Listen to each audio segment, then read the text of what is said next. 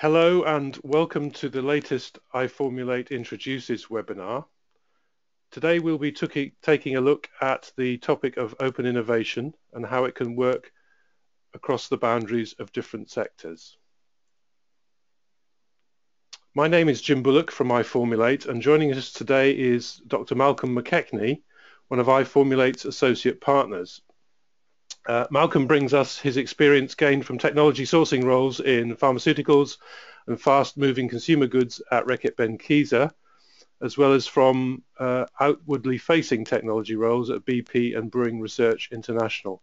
Malcolm will talk about the benefits of carrying out open innovation across sector boundaries. I will then provide two short case studies of how iFormulate has assisted pharmaceutical and other chemical using companies to do just that. This webinar will last 45 minutes and is being recorded, so it will be made available to all of you participants afterwards. And if you'd like to ask questions, please use the GoToWebinar question or chat functions that you can see in your GoToWebinar box, and we will endeavour to answer those questions at the end. We will keep you muted as the audience to prevent any background noise. This webinar will last 45 minutes. So just before we start, a little bit of information about iFormulate. We're a fairly young company founded by two experienced industry professionals. We've just celebrated our third birthday, in fact. We bring our own experience and knowledge gained across many different industries and in varied functional roles, and combine them with the expertise of our associate partners, all in order to assist our clients. We divide our activities into three business areas. In iFormulate Consult, which is the relevant area for today's webinar, we carry out innovation and technology consulting, mainly in the area of formulation technology, for client companies in private sector industry. As iFormulate Strategic, we've carried out and assisted strategic projects in the area of formulation for sector bodies and associations such as the National Knowledge Transfer Network, the National Formulation Centre, and the Royal Society of Chemistry. And under iFormulate Skills, we design, deliver and promote training courses and programs in formulation science and technology, which may appear under our own banner or may be in partnership with third parties.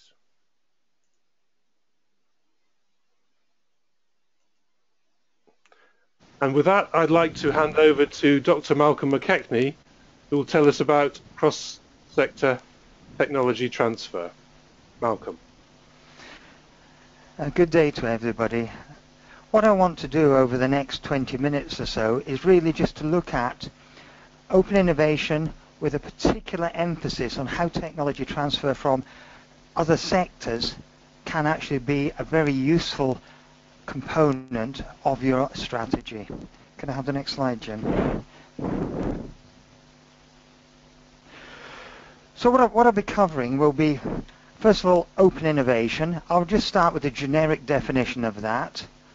I'll look at a little bit to set the scene as to why companies use open innovation, and then go on to what, where and how to look with a focus on sectorial transfer.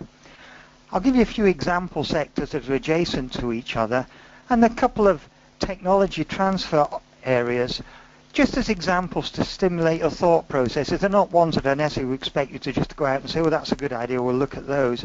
It's stimulate thoughts and processes on that. And then at the end, I just want to talk about the challenges, because it isn't always plain sailing, and there is really a need to develop a mutual understanding between the partners to ensure success. I will primarily be covering a seeker's view, and by that I mean those who want a technology or want a process.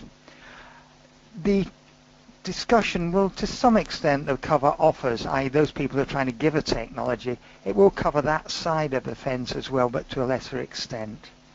Go to the next slide, Jim.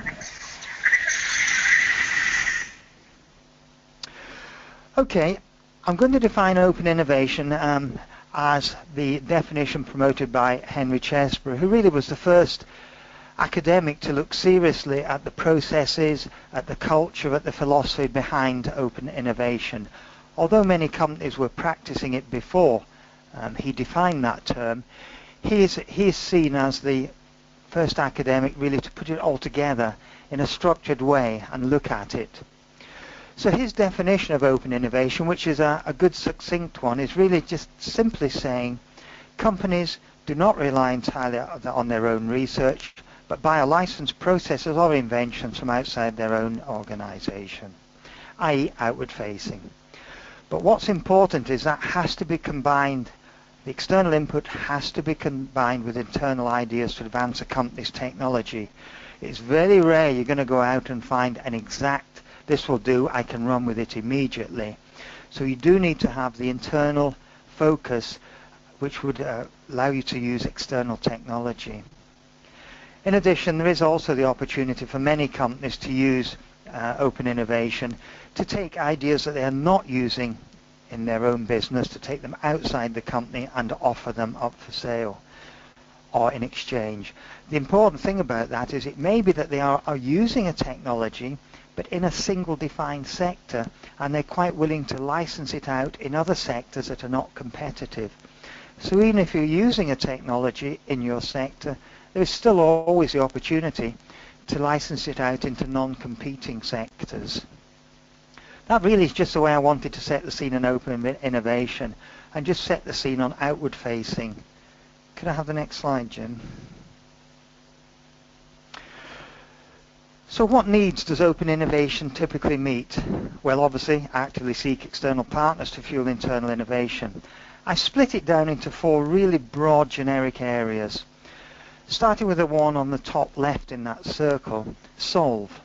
Very simple one. You have a problem, you're looking for a solution to a problem or a need that you've not been able to solve in-house. You may not have the resources in-house, you may not have the time frame to do it in-house. So you put a brief for the technology, or you exploit your network to say, I need one of these, who's got one that I can have? It may be that you define that as a series of needs, like the perfect need, one that would do, and one that might also be a reasonable fit you could work up in-house. So there's degrees of posting that solution. The other area, bottom left, is threat or opportunity. Your area may be under threat because somebody has launched a disruptive technology. You may need to go outside to try and find a response to that, because it may be that your own resources or your own knowledge hasn't got expertise in that particular disruptive technology.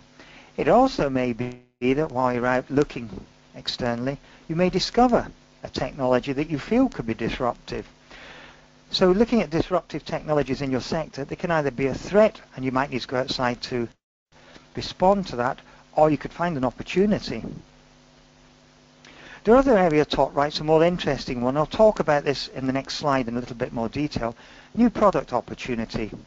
You may receive or find or come across a technology, a process, a concept, whatever it is. You say, wow, that's fascinating. I'm not quite sure how can we use that. What could it do for us? So there are opportunities out there where the stimulus, it may not be exactly what you want, it may not even be something you've thought of, but you can use it to generate concepts and ideas. And the last thing on the bottom right of that circle is license, which we've talked about on the previous slide. Licensing out unused technology or brands. So simplistically, I've broken down open innovation into 4 broad areas, and within those there are many, many subsections. Can I have the next slide, Jim? So I just want to take a little bit more time to look at solution versus opportunity, because they do need handling in different ways. Solution, you're looking for something, it's well defined. We need one of these. How do we do this? Is there an alternative way? It might be that you have a regulatory issue, you have a patent issue that might not allow you to do exactly what you want to do. You need an alternative way. It might be you've got a marketing concept you don't have a technology for. But the difference here is with a solution, you can prepare quite a detailed brief of what you are looking for, and you can post it externally, and then you can filter the inputs you get from your external networks based on the brief. On the opportunity side, I touched on this on the previous slide. You may come across a technology and it may simply be, wow, that's interesting. What on earth could we use that for? And this is where other sectors may start to come in.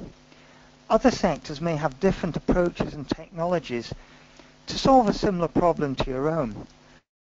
And the point of that is, it's not just technology seeking and sourcing. Here, you may have the opportunity to look for a new offering or a new product concept.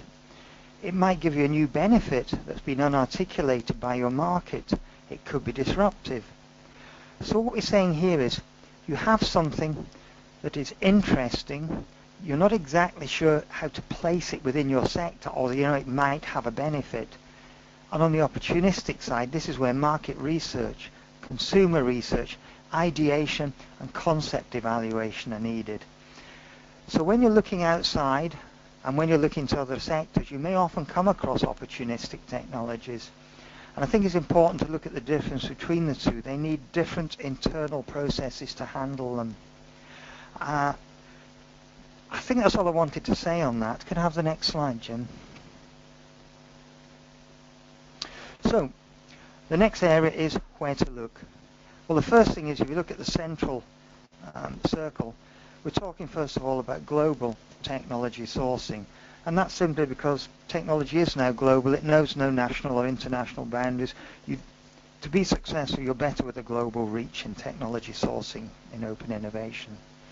Also, to be successful, it's probably good that your network has a broad range of different providers and different networks to ensure that you get different approaches to a problem. It might include small, medium enterprises, SMEs. You may go to a technology broker, solve a network, or a consultant and brief them to go out on your behalf if you feel your network's not strong in a particular area. Venture capitalists are often funding new start businesses which may have an interesting technology. Government and European Union organisations and transnational organisations are very useful. For example, the European Union's enterprise network is a very interesting area. There's techniques websites where people have posted the need for a technology. You may have something you can offer to them in the licensing out area.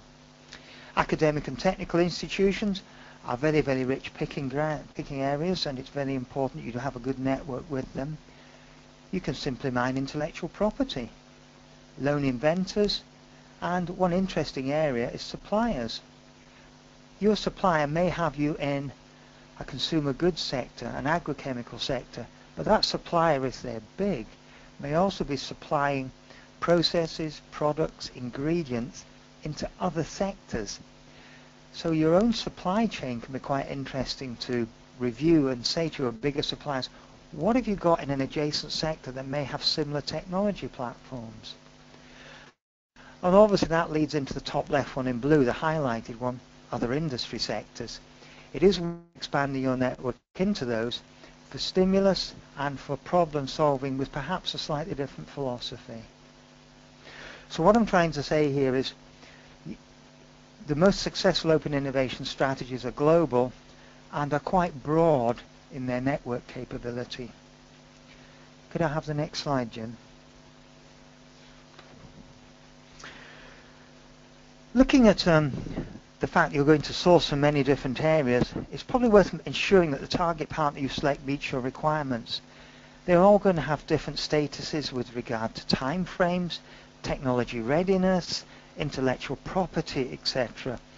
And if you look at something at the bottom of this slide, say existing suppliers, your existing suppliers likely to have the shortest time frame, will have the IP probably well defined, and the technical risk will be minimal because they've probably already scaled it up. So existing suppliers are likely to be quicker, but they might not quite be as radical in the approach. At the top, universities, research institutes, they're going to have probably the longest time frame, probably the highest technical risk, but probably also the most ability to generate IP as you work with them, to generate and hold IP on your behalf or jointly with them. So there's two ends of the spectrum there. And it is important when you're briefing that you make sure you understand, are you looking for something that's high risk that's now? Are you looking for something that's low risk? You've really got to make sure that that's understood with regard to your technology supply chains. Other sectors and industries sort of fit in the middle of that. Yes, it's likely to have been scaled up in another sector, but the chances are it probably will still need some further work with regard to regulatory issues in your own sector versus the sector you're looking at technologies from. And it may be that you need to strike a few deals with that company because it may not be in your normal supply network or supply chain. So what I'm trying to say here is, remember that where you look and what you look for, you need to also keep at the back of your mind always the technical risk, the IP, and the time frames to product on shelf. Could I have the next slide, Jim? So really, what I'm saying here is, and this is just building on the last two slides, and to summarize them, it's important that when you transfer across technology sectors that there should be a value both to the seeker of the technology, the process or the concept, and the provider. Because not only are you going to solve a problem or have a new opportunity, the provider hopefully will start selling into a sector and have a market share that it didn't have previously. So it's an opportunity for win-win. And on the right-hand side at the bottom of that slide, I think it's important that conceptually, when you're out looking in other sectors, approaches not considered in your sector, but which have been used in adjacent sectors may be of value. It may generate a whole new position for the product. It could generate a new consumer insight. It could generate a new benefit for the technology or a new benefit for the product, which you may have not thought of within your own sector's confines. Could I have the next slide, Jim? So, why would you do it? Why is it of value to transfer from different sectors or cross sectors? Well, I think I've hinted at most of these throughout the previous slide. First of all, rapid adaptation of technology, quicker to market. The chances are the ingredient, the process, or even the concept have probably already been looked at and might already have been scaled up in that sector. New way of thinking of technology benefits and consumer claims, and that is quite important sometimes in a crowded marketplace. The technology is likely to come with some regulatory safety, toxicology, environmental information developed, okay, for a specific sector, but a lot of that will be common. IP is already developed, which means the technology is secure and you can secure a license, but there was probably also scope for further applications IP to build on that. And I mentioned this previously, win-win. The recipient has a new product concept and the provider hopefully has a new sector. And again, I will stress, it may tie back to your current supply chain because suppliers are often siloed into industry sectors. The next slide, Jim.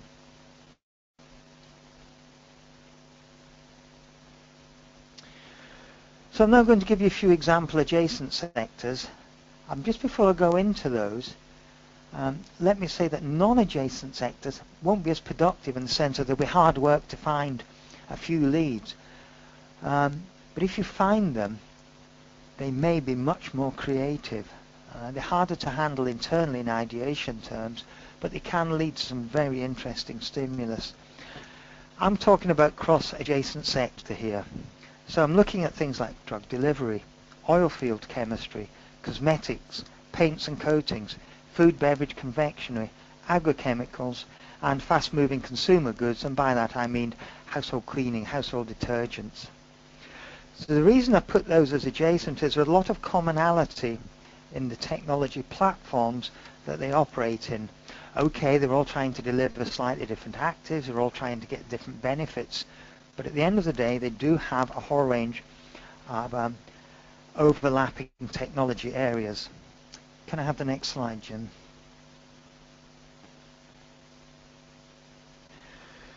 I mean, if you start to look at these, and I've put fast-moving consumer goods, the household cleaning detergents in the middle, and looked at what do those other sectors have that could be of relevance. I'm not going to go through this list, but I'll give you some examples. Oilfield chemistry, scale control. Well, we know scale control is important in laundry detergents and general in household cleaning. Cosmetics, sensorial effects. Yeah, there's a lot of sensorial effects in consumer goods. There's a lot of novel formats that could be translated across.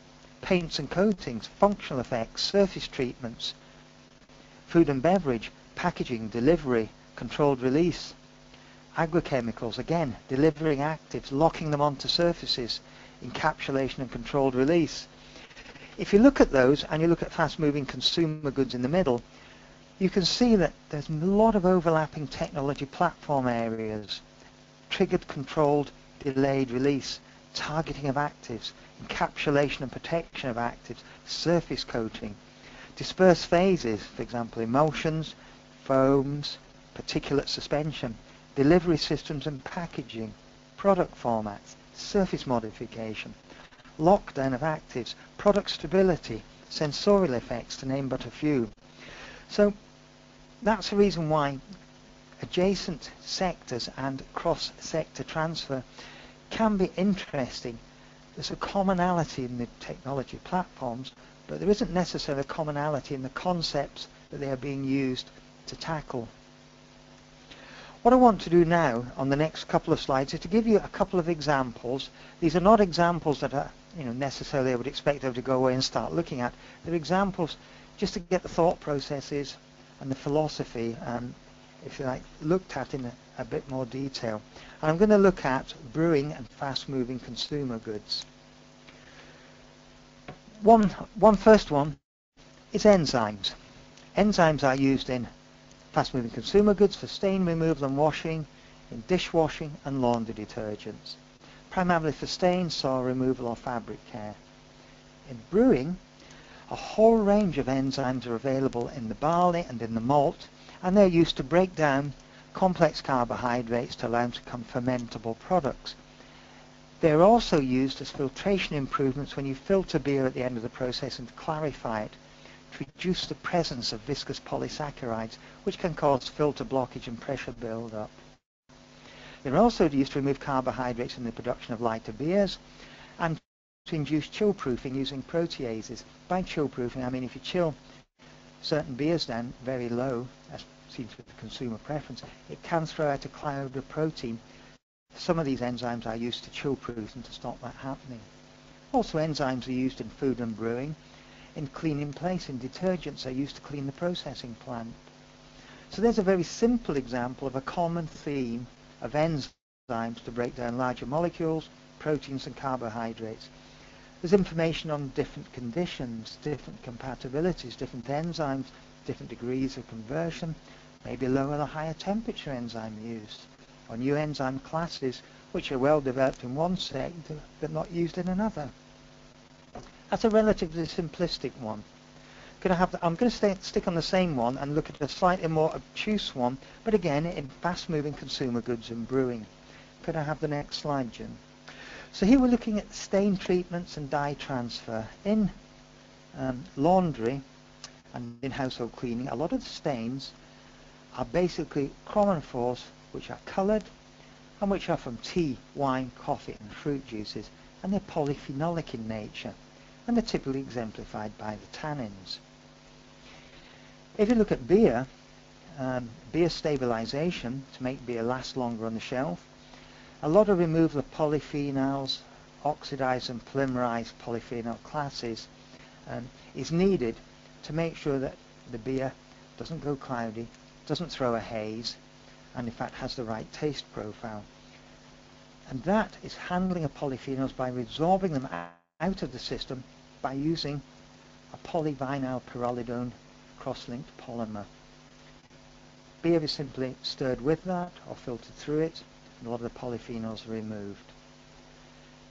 What's interesting there is chemistry similar to polyvinyl pyrrolidone is used in consumer goods to mop up dyes that are released from clothing in washing to stop the white clothing going, say, pink if you happen to wash red with it. So there's a knowledge here of polyphenols, that's different approaches on the knowledge of polyphenolic chemistry. There's knowledge here on dye transfer inhibition in fast-moving consumer goods in laundry, where the brewing industry have used similar actives to remove polyphenols and stop them transferring. So what we're saying is both coloured stains and both dye transfer, there are some cross-sector technology common themes here that may be quite interesting to look at a completely different approach to it. Could I have the next slide, Jim? So really, that was just two very specific examples, just to give you some thoughts on how to think generically across sectors. What I really want to finish with my particular section is, what are the common challenges if you find the technology in another sector and you're trying to access it and do a deal with somebody? The most common one is misaligned expectations. Your sector may have a completely different royalty rate profile to the one that you are sourcing the technology from. So there may be a fact that you're going to pay a royalty for the technology, and it may not be as high as was expected. IP ownership. If you develop some new IP, who's going to own it? Joint? Either partner with a sub-license back? And then timescale of commercialization and revenue generation. Because it's cross-sector transfer, there is often an expectation it will be very rapid. Oh yes, it can be very rapid, but if there's a regulatory hurdle to cross, it can still take a little bit of time. Test data and validation data may require specific industry tests that haven't been done in the sector you're transferring the technology from. And this may be a specific test for a consumer claim or for the regulatory claim. Registration legislation in each sector may be different. There's often a cultural mismatch, especially if it's a large multinational and an SME. Large multinationals are very nimble and may have to move extremely quickly with multi-focus and many products, and they may suddenly decide that's not relevant anymore, or they may have a different priority, whereas a small medium enterprise may have a very specific narrow focus and may, which they're pushing very hard. So there's often just a cultural mismatch. And change in business priorities is very common with the way that technology is moving so quickly. There's often a discussion started, a piece of technology transfers commenced, and suddenly it no longer becomes relevant, or a disruptive technology has appeared which makes that inappropriate. So there are a lot of optimism, there's a lot of optimistic views for cross-sector technology transfer, but there are still a lot of challenges that must always be borne in mind. So I think I'm going to hand over this next slide to Jim. Basically that's all I wanted to say, just to set the scene and whet your appetite on cross-sector technology transfer, the benefits and a few of the pitfalls that can occur with it, and how it fits into your own open innovation strategy. So thank you for that. Thank you very much, Malcolm. So Malcolm's started to mention the potential pitfalls of open innovation done in this way. And I'd like now to talk about what can be done about that. So Malcolm's talked about concerns about IP and secrecy. How open can open innovation actually be? There may be disparity in the stakes, the size, the objectives and the approaches of the different partners. You might have, for instance, a large multinational company who's seeking new technologies from a very small technology provider. So what's life or death for the small provider might just turn out to be just another interesting project on a long list for the multinational. And there's always the need in any partnership to build up trust. I'd like to start with a couple of case studies. So in the first case study, I'll be talking about a set of open innovation roadshows where iFormulate assisted clients at the early stages of the open innovation process. And this really addresses the problem-solving opportunity that Malcolm mentioned. And the potential for open innovation to give stimulus to researchers and technologists in a company. So how can we avoid the pitfalls of open innovation? We can do that, first of all, by sharing challenges and for the format to make sure that each party contributes and potentially benefits in equal measure. So each party's risking the same, really. We can bring in parties from non-competing industries. Those participants will have common scientific and technological challenges of the sorts that Malcolm's talked about, but there's no interest at all in the IP for the other industries. You're just not competing with these other people. You have no interest in their industry. You have an interest in the science and technology. You need to make the ground rules clear for that to happen, of course. And trust is important. You need to take time to get to know your opposite numbers and to understand how their business works. And in the Open Innovation Roadshows, we're able to make that happen in a number of ways. We put together for 4 participant companies a series of Open Innovation workshops. They were invitation-only workshops focused around the area very broadly of formulation science and technology. These were 4 multinationals with a significant depth in science and engineering. So they were comparable companies, if you like. That parity is quite important. This format could work with smaller companies, but those companies would need to be broadly comparable in terms of their depth of knowledge and what they could contribute and what they might gain from the format. That parity is important. We chose 4 companies from 4 different industries that didn't compete with each other, so from the food and beverage sector, from pharmaceuticals, from crop protection, and from home and personal care. We developed the format for the roadshows with the companies. We didn't use any non-disclosure agreements for the roadshows. We used the Chatham House rule, and the Chatham House rule is a way of sharing relevant industry information within a forum. It doesn't bind the participants not to disclose the information, but if they do disclose that information, they shouldn't divulge the identity of the speaker or their affiliation or divulge who else was participating in the forum. So it's a way of sharing industry relevant information up to a certain level. Now for these roadshows, each company hosted a roadshow in turn, and attendees from the other companies joined those roadshow events. We worked together with a host to help set technical challenges for their particular roadshow that were specifically relevant to their businesses and their projects at the time.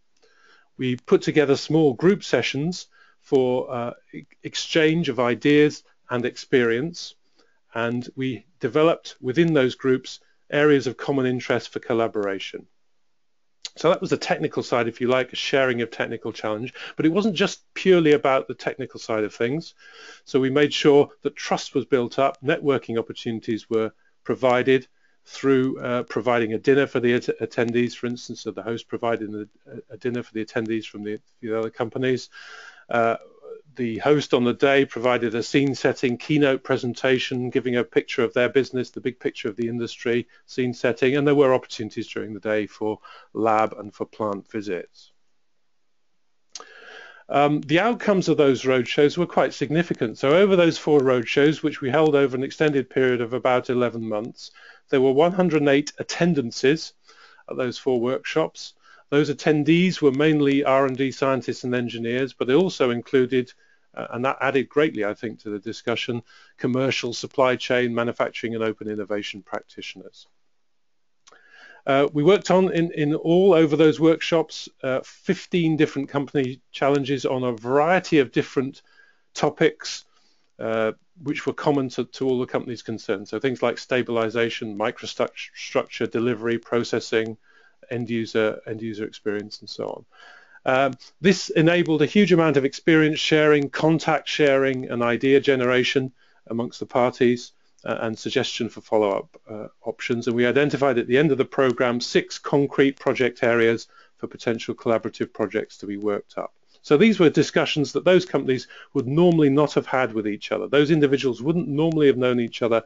They were working across different industries completely. They wouldn't have met at industry events, for instance, but they were able to work in this forum together on common technical challenges. So there were countless one-to-one discussions, informally, if you like, and several offline meetings between participant companies. We observed some benefits, but also some surprises, really, from the format. The participant companies obviously need to be committed, and we made sure that each company had a named leader for the roadshows. We managed the selection of the topics and of the participants very carefully before the roadshow event. All participants saw this as a very highly effective and cost-effective way of exchanging information and gaining knowledge very, very quickly, as well as opening up collaboration opportunities. We observed a very high degree of openness and trust, and a really beneficial technical exchange, which we expected between the specialists. What we didn't expect, which was also a benefit, was that the companies were able to use these roadshows as a development opportunity for their less experienced employees. So it was a crash course, if you like, for some of those employees to bring them up to speed technically in a number of areas that were new to them. And actually, another unexpected benefit was that companies were able to improve their communication internally, because they brought together people from different sites, perhaps on the day, and also when they were visiting other companies who maybe day to day wouldn't talk to each other about their problems and their challenges. And that was extremely helpful as well. These discussions we found were much more wide-ranging than expected. We'd expected the R&D. What we hadn't expected so much, which was very pleasing, were discussions on customer experience, on things like regulations, manufacturing and supply chain. So that's the formulation open innovation roadshows. In the targeted innovation workshops, this was a more focused problem-solving activity. Where a specific company, a large pharmaceutical company, commissioned us to assist with new ideas and technologies, new contacts and project building to support the development of a very specific theme related to sensorial properties of their products. That company recognized an opportunity to leverage the industry expertise across from other industries for mutual benefit. We agreed that the chosen theme that they had links to a lot of required technical expertise that we knew about in the food and beverage sector. And the objective of this exercise was to identify consortia and interest groups for future collaborative projects. So the steps that we took: first of all, we researched the theme offline and identified centers of expertise, individuals and technologies. We focused on the food and the pharmaceutical industries. We included academics, big companies and small companies within this, and we focused on expertise that we believe would be new to the client. At the end of that short stage, we produced a report with some recommendations to the clients and agreed with them the format for the workshop. Then, again, an invitation-only event. We hosted an invitation-only event together with the clients, and the client also brought along some attendees that they were interested in attending as well. So invitation-only event, very, very focused, one day only, and at the end of that there was a final report and some follow-up activities. So the outcomes of this, the workshop, well, we saw 25 people there just for a single day. We saw scientists from the client companies, but we also saw academics, research institutes with a focus on food and beverages. We brought in innovative SMEs in the food and the pharma industry, as well as other pharmaceutical collaborators, CROs and big pharma and so on. So that was a good mix of participants. We started off with a structured networking session, a getting to know you session, and then the host introduced the theme and the relevance to their industry. We then broke down into 2 small group sessions to work up some of those themes in more detail. So the host explained the context of the theme and the importance in more detail. We then talked about different approaches to tackle the topic. A whole load of idea generation was possible at that stage, and actually education took place at that stage. So for instance, very often what we saw here was that the food experts were really educating the pharmaceutical experts about sensorial properties, which was extremely beneficial. At the end of the day, there was a large group wrap-up session where ideas could be developed and interest groups could be identified. So looking at the follow-up and the benefits, all attendees found the workshop beneficial. So the client identified significant areas of new expertise and new understanding, which was of value to them and which they could follow up offline, if you like. But also the other attendees were able to obtain new contacts and potential collaboration and development partners as well. In concrete terms, the workshop identified 3 separate technical themes and also identified members of potential R&D collaboration consortia, which were then developed separately outside the event. So that was a way of bringing in resource and bringing in expertise that was new to the host company. So in summary then, looking back at the two targeted formats that we're talking about here, there is potential venue. In this case, we focused a fair bit on pharmaceuticals, for pharmaceuticals unrelated areas in new innovation models. Two of those new innovation models that we talked about, the Open Innovation Roadshow and the Cross-Industry Targeted Innovation Workshop. The topics can be the most obvious technical common areas that we know about, for instance, in this case, very often formulation science and technology, but they can also encompass, quite broad-ranging areas of manufacturing, quality, consumer experience, logistics and supply chain. The real benefits and opportunities that you get from participating in this kind of activity, you bring in that expertise and that knowledge that Malcolm described from other industries. There's the ability to leverage the collective resource. You're sharing a task between you, really. You're expanding the personal development network, so you're really creating opportunity for personal development through that networking exercise. And these formats can enable quite significant consortia to be built up and collaborations to be built. It can benefit companies that are large and small, and can benefit institutes and academia as well. Those models can be adapted, of course. Those are just two examples. They can be adapted to suit specific participants' need. You just need to ask us about that. So before we get on to the questions, and just a reminder that you're able to use, if you wish, the question and chat functions on your GoToWebinar box in a moment. So you can start putting in your questions now if you like. I just wanted to finish off really by talking about other ways we can help you. If you're thinking about getting into open innovation, or you've started to implement open innovation and think you might need some advice to evaluate your open innovation processes, or to help you design or improve your open innovation processes, we're able to help you there. We're able to conduct technology profiling assignments, for instance, answering the questions. We need some new ideas for our development program, a scouting question, if you like. We want to know about the pros and cons of a particular technology. Who should we talk to? What markets might we want to enter with our technology, markets that are new to us? All of these questions are the sorts of things that we get asked on technology profiling assignments. In specific problem-solving assignments, very often we get a very specific question. We've got a problem, we need some help to solve it, or we need some help to develop a new product, for instance. And finally, there's always the option of training. Apart from our open courses, we can also work to design custom in-house training with clients as well. So there's some ways that you might want to engage with us. Thank you for listening to today. We're very nearly at the end of our time.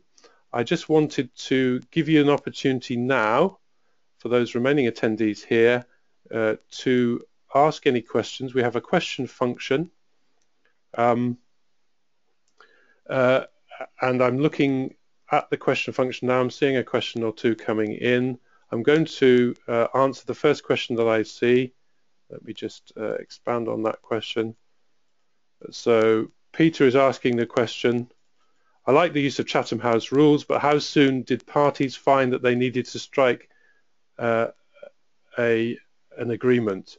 Well, those agreements, when they took place, were after the event. So on the day, it was very possible to be quite open technically, because you're really bringing a lot of people up to speed with new science and technology. So on the day, there was a huge amount of openness. The confidentiality agreements took place in separate discussions after the day. They were quite often bilateral discussions. So on the day, you can do quite a lot without a confidentiality agreement. Or in your case, I think you answered the question, a gain sharing agreement. So that's about IP, I guess, and licensing. But that was some time after the discussions. I'm looking to see now in the chat function or the question functions if any more questions are coming in. I'll give you one last opportunity. I don't see any more. So at this stage, I'd just like to say thank you very much for attending today. You can see our contact details in front of you. The next iFormulate webinar will be in February, on the 4th of February, where we will have a webinar that's sponsored by Technobis, crystallization science and agrochemical formulations, and we look forward to seeing you, some of you there. And of course, as I said before, we will send you details of where you can find the recording and the slides to this presentation. So thank you very much for attending today. Thank you and goodbye.